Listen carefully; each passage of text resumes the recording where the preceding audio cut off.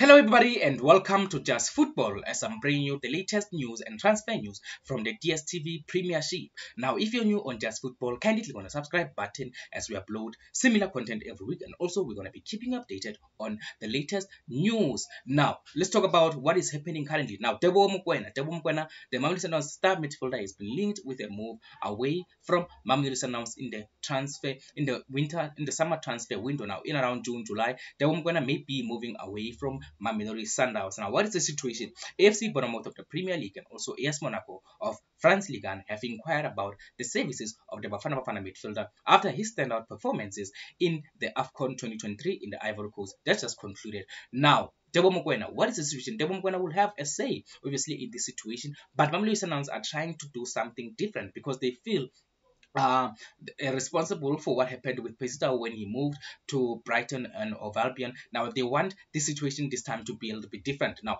they are asking for guarantees. Now in the negotiations, Mamelodi are saying they want guarantees that Mokoena will have sufficient playing time so that he does not lose his spot in the Bafana setup. We've seen the likes of Kaizer lose their spot in the Bafana setup after he made his move to Toronto FC. So the big money move of Tebogo Mokoena will have a few conditions from the Mamelodi Sundowns side. We know this is not something that usually happens in a transfer deal where you see the selling club negotiating for the player to have enough playing time. This is something that usually happens with loan deals, but Mamelodi Sundowns want to do something different because they feel Tebogo Mokoena can be a very important player for Bafana in the future. So they are also thinking about the Bafana setup, which I don't think is a bad thing, but it may hinder Tebogo Mokoena making a move to Europe. Let's wait and see what is going to happen. If these teams feel like he's good enough and they will be able to submit to Mamelodi Sundowns' request. Mamelodi Sundowns, they just need Tebogo Mokoena to play enough games. They don't want him to be a bench player.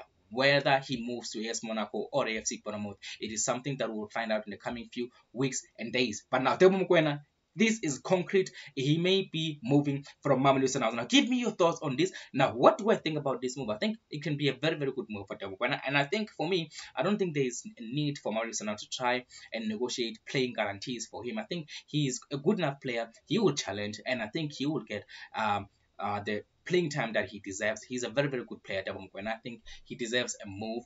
But let's wait and see what is going to happen in the coming few weeks and days. But if Mamelodi Sundowns want to try and negotiate for playing guarantees, that is also not a very bad thing for Tebogo Mokoena, but it may look like we do not believe that the player can go to the Premier League or to France Ligue 1 and challenge for a starting spot. So let's wait and see what is going to happen. But I do believe that a move like this is going to happen. I've always seen Tebogo Mokoena as someone who can play somewhere in the Premier League or somewhere in Europe in the top 5 leagues. So let's wait and see what is going to happen. A very decent player with a good shot on him.